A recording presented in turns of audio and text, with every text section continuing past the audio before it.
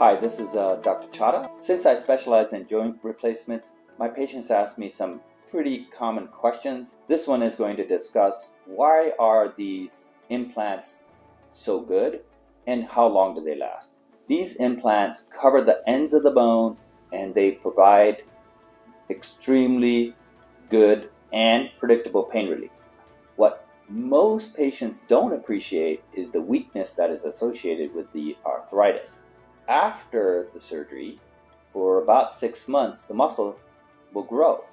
And that's the most important thing about these implants. Because they're providing such pain relief, the muscle grows and you actually get strength that is better than your unoperated hip or knee.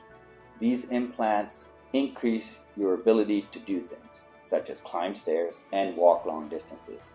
What is the longevity? Our data shows that at the 10-year mark, there may be some issues of wear. The reason why people love these and they're able to use them so well is because of the predictable pain relief. They can run around, do their grocery shopping, but now they can go ahead and exercise and lead a healthier lifestyle. Breaking, even though it's a rare event, is also predictable. It's like breaking a paper clip. If you bend it enough, it will break. Some of them are golfing. I know some people are playing sports, which I discourage, but I know that they are capable of doing that.